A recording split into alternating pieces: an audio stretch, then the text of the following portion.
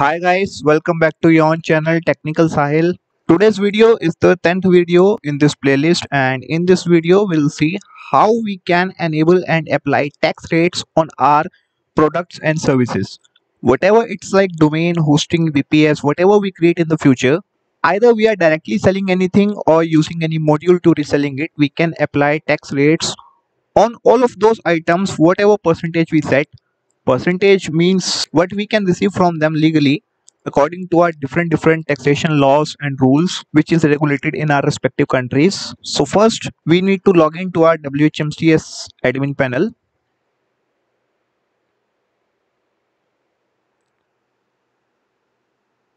and here we need to visit the system settings.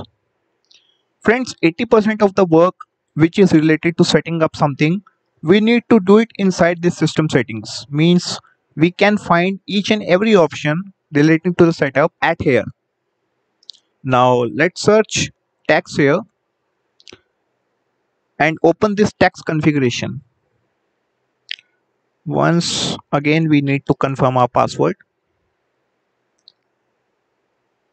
Now here first we need to enable this tax support from here. Right now as you can see it's disabled by default, and when we enable it, all those below options which were read only before now has been converted into an either input fields or selection buttons. So here we can mention our tax ID.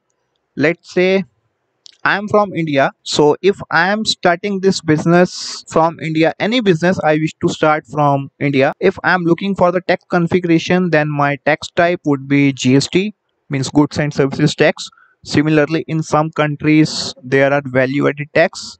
We call it as VAT. And here if we wish to ask our customers their tax IDs and store them, we can do it by simply enabling it from here. Now guys, this is the important thing to carefully look for. If we select inclusive tax, this means the amount we set on our each product or service. For example, if we sell a basic plan from shared hosting category on a price point of $2 a month, and we set tax percentage of, let's say, 10% randomly. I'm taking this number randomly, so this inclusive tax will not change that $2 price and won't make it 2.20 at the time of checkout. It will show like $1.80 for hosting and 20 cents as tax. But if we select exclusive, which is by default selected, then maybe you're understanding now what will happen. Yes, this will add a 10% amount to it. Whatever the cart value is, for example, $2 hosting will become $2.20 at the time of checkout. So you can select what type of how you can show the pricing. You can set either inclusive or exclusive according to your preferences. Rest are the settings like customer invoice numbering, to enable customer invoice number formats, next invoice number. Let's say I have explained this in the setup video of WHMCS, why we can increase the number of any, like let's say invoice number or tax invoice number.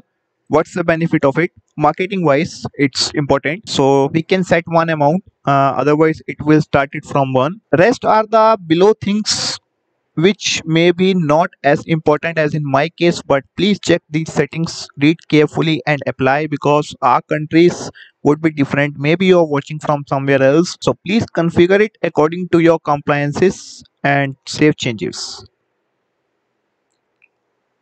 And now here we need to define the tax rules, which is I am from India, so it's GST, and I'll define 18%.